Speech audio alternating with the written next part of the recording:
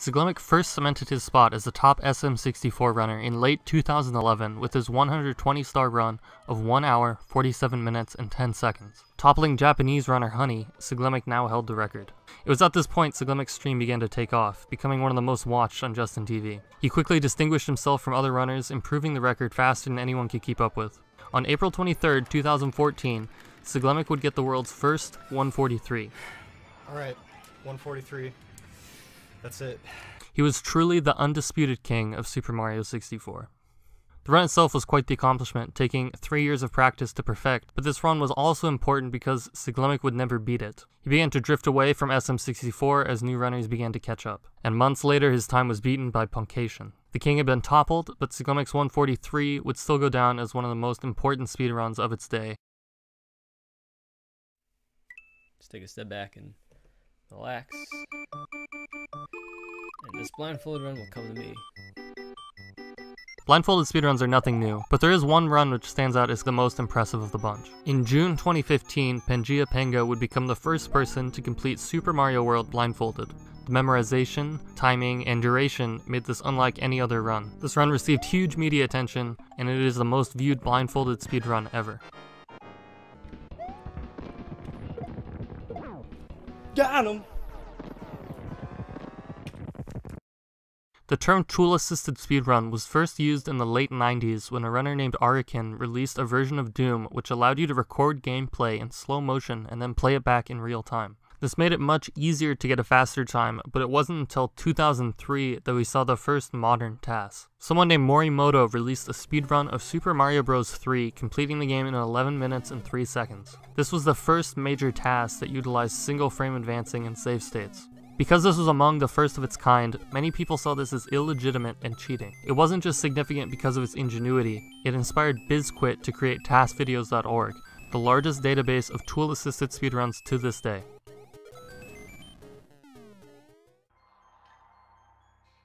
The GoldenEye community is among the oldest in speedrunning. This is likely due to the in-game timer making speed an obvious objective. The game times each level individually, which is why this game is generally run in segments. This has caused times to have gotten very optimized and very fast. People have taken months or years just to shave off 1 more second. December 2013, Ryan Lockwood, GoldenEye runner, got through streets in 1 minute, 12 seconds, beating his personal best by 2 seconds and tying Mark Rutsu for the world record. This run became famous not just for its insanity, but also for one of the best pop-offs in speedrun history. Yeah, it's this one. Right here, it's this one!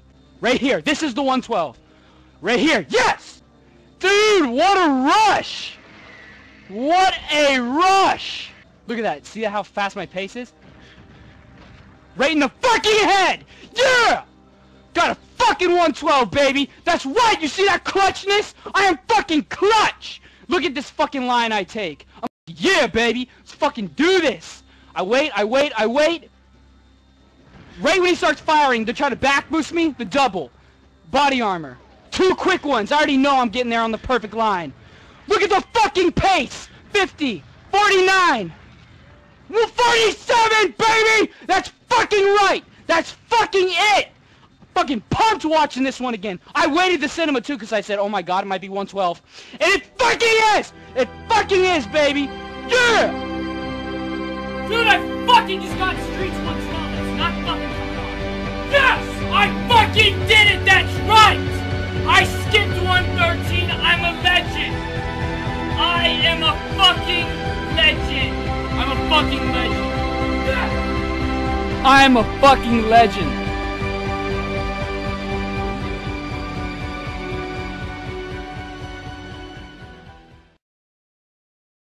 Of course, Ocarina of Time had to be on the list. I had a hard time deciding since this game constantly has so many amazing moments, but I ultimately decided there was one run that not only brought in new inspiration, but marked a turning point for speedrunning as a whole. And that run is Cosmo, now Narcissa writes, 2238, Ocarina of Time, any percent run. This run wasn't impressive gameplay-wise, the commentary is what made it special. Perhaps the most insightful run of its time. I can't tell you how many people I personally know who started speedrunning because of this single run. This was the year speedrunning really began to catch on. It's no coincidence that Games Done Quick grew more in 2013 than any other year. And, at least for me personally, it's this run that signified speedrunning's break from the underground into the mainstream. sequence to like catch stuff in bottles, which would write stuff into your inventory. And you would write the lullaby, which lets you get magic. Then you'd write the medallions, and then you'd also write a quiver. And so with those items, you could shoot the light arrow at Ganondorf to defeat Ganondorf and then get to the end of the game. And like for a really long time, we were like, that's it, man. Like, there's no way we can there's no way we can break this game anymore. There's a bottleneck at Ganondorf. Like you have to get past Ganondorf, so you need light arrows with magic, usable magic, and a quiver with arrows. So like there's nothing else you can do.